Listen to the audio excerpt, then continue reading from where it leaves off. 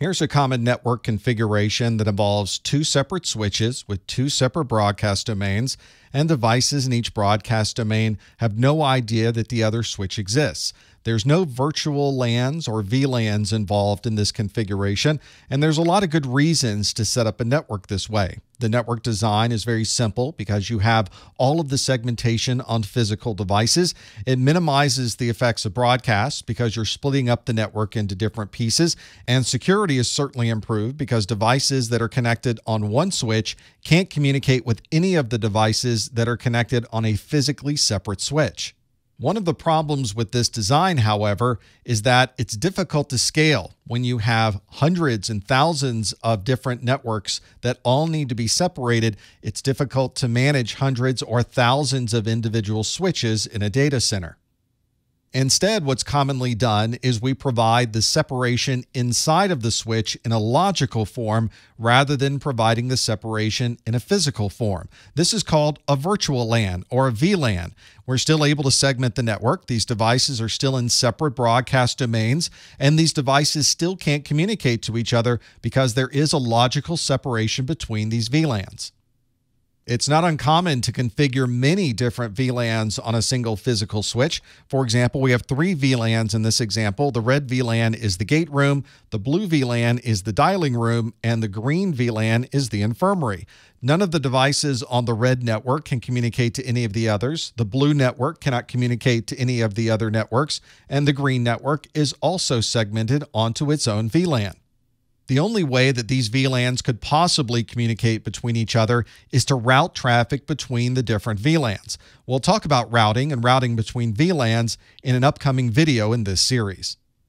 What if you were spreading these VLANs across multiple switches? You might have an Ethernet switch with a VLAN 100 and a VLAN 200, and then you might have a different physical switch which also has the same VLAN 100 and the same VLAN 200. One way that you could connect these VLANs to each other would be to run one cable for VLAN 100 between these two switches and another cable for VLAN 200 between these two switches. This obviously would not scale very well once you have a larger number of VLANs. What if there are 10 VLANs that are shared between these switches, or 100, or 1,000?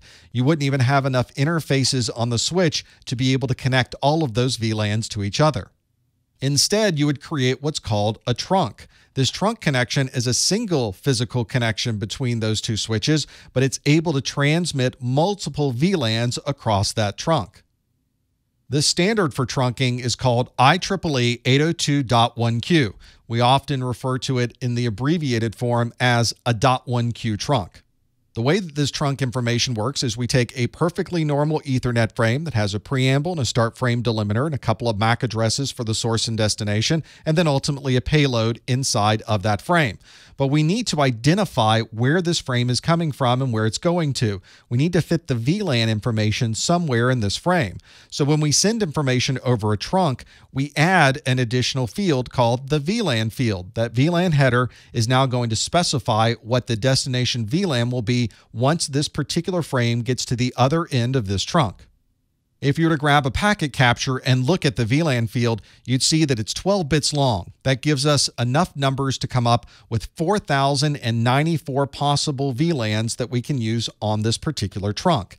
Some devices like Cisco switches will separate these into a normal range of VLANs, which would be 1 through 1,005, and an extended range of VLANs, which would be VLANs numbered 1,006 through 4,094. Other devices will simply use all of the numbers inclusive between 1 and 4,094. You should also note that the very first number and the last number of this particular range, which would be 0 and 4,095, are reserved VLAN numbers, and you're not able to specify those as separate VLANs on your switch. You may see in much older switches and older study materials that there's a mention of a different type of trunking protocol called ISL. That stands for Inter-Switch Link. These days, ISL is no longer used, and if you're doing any type of trunking in your environment, it's always going to be a .1q trunk. Let's see how this trunking process might work. And let's start with an Ethernet frame that's starting on this device on VLAN 200. This device needs to communicate with a device on the other Ethernet switch, so that information is sent to the .1Q trunk interface. At that point, the frame has the VLAN information for VLAN 200 added into the frame, and it's sent across this particular trunk.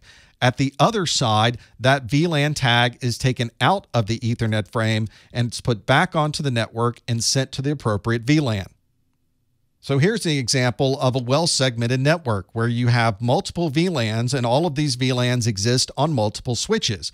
You have a red, a blue, and a green VLAN, and you have devices on each of these switches that are members of those VLANs. These devices are able to communicate with other devices on their same VLAN by communicating across one of these 802.1Q trunks.